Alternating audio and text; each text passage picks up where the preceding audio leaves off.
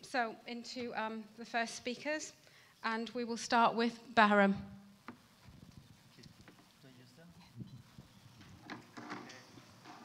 Can you hear me? Yeah. Hello, everyone. Yeah, I'll try to keep to, well, I'll definitely keep to 10 minutes. And I'll start it as well.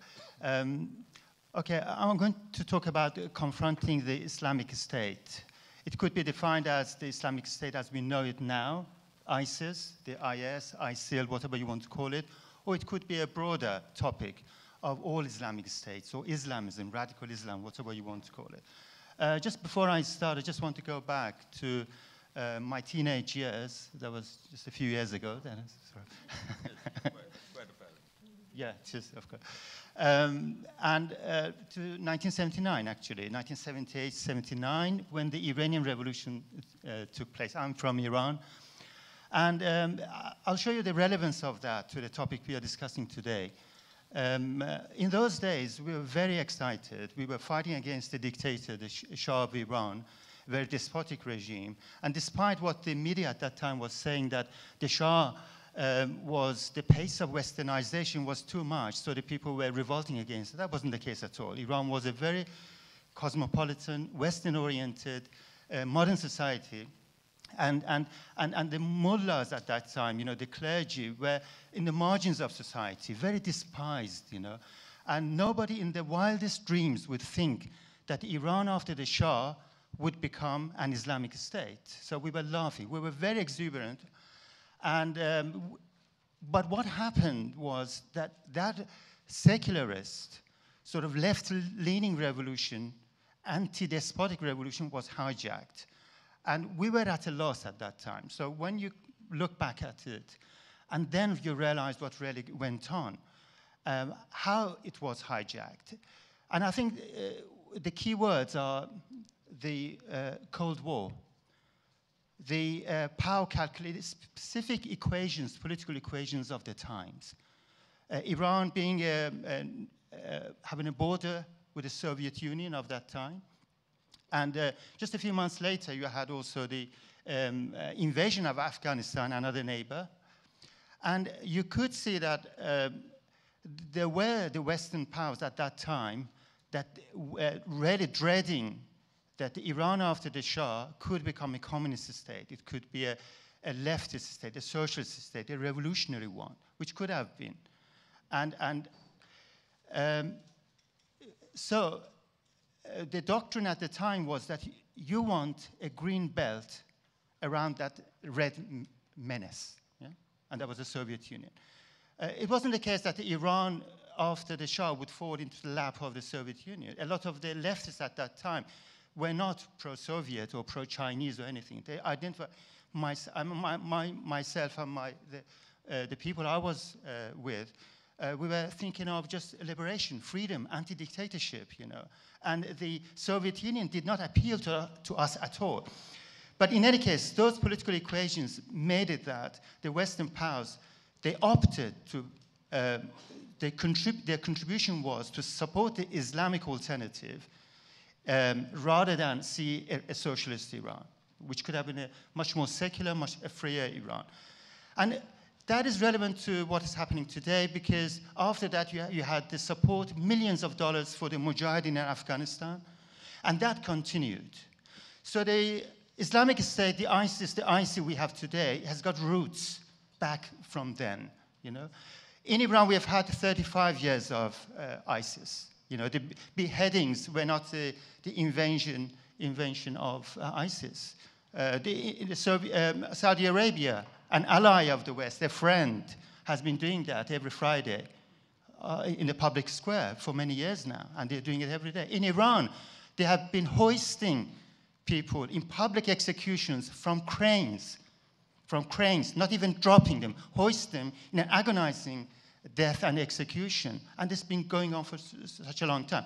So if the Western political interest did not, if it clashed, then they would enter. So this historical perspective is important to see that ISIS did not come out of the blue sky. It was a product of a long process.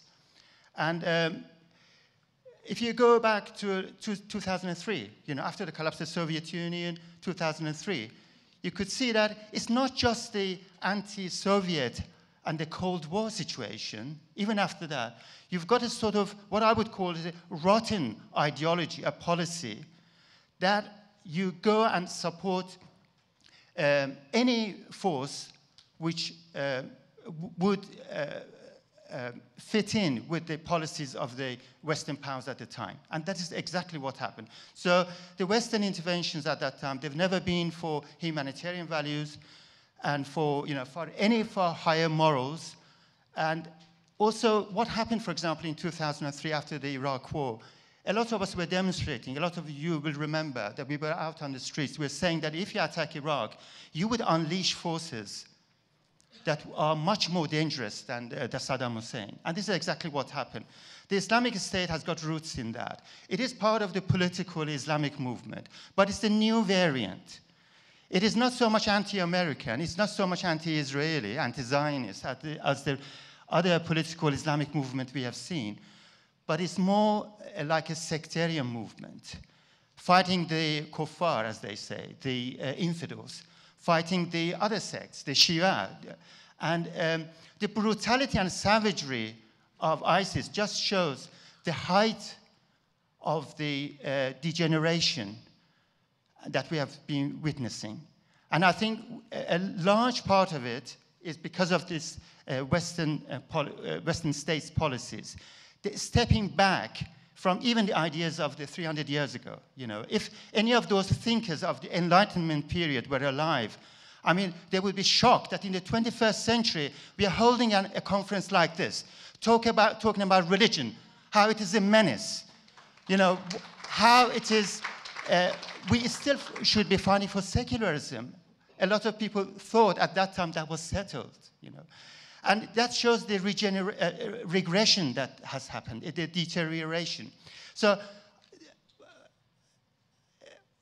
the solution, the last part of what I'm talking about, there is not much time, I know I've got less than 3 minutes now, is, well, a very obvious one. The Western states, I think they're part of the problem. Yeah? They're part of the problem.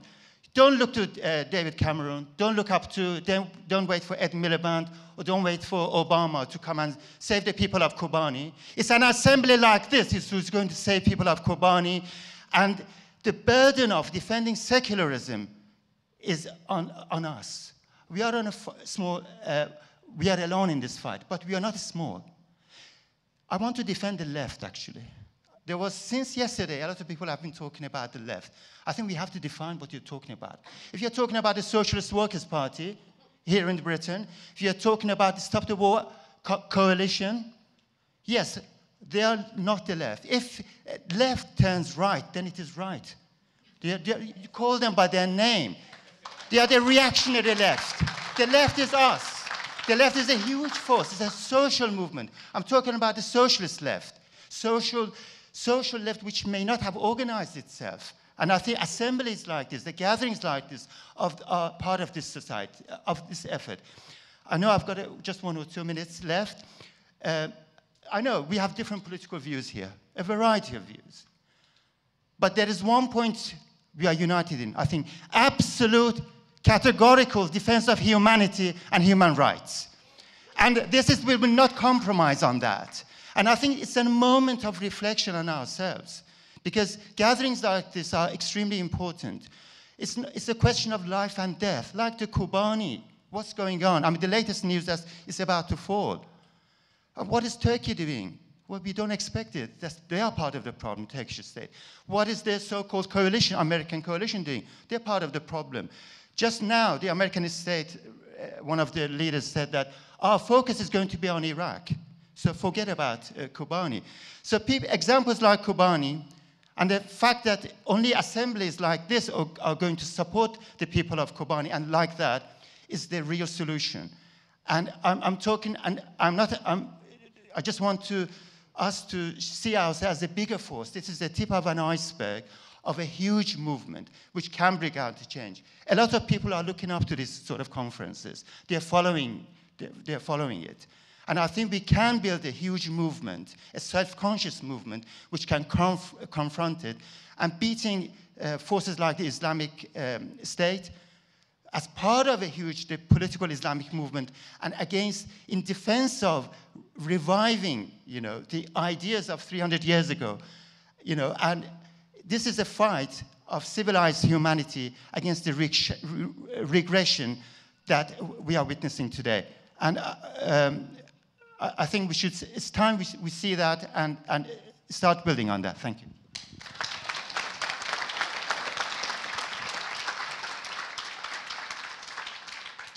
Thank you ever so much, Bahram, not just for keeping to time. There is a use for mobile phones on the table.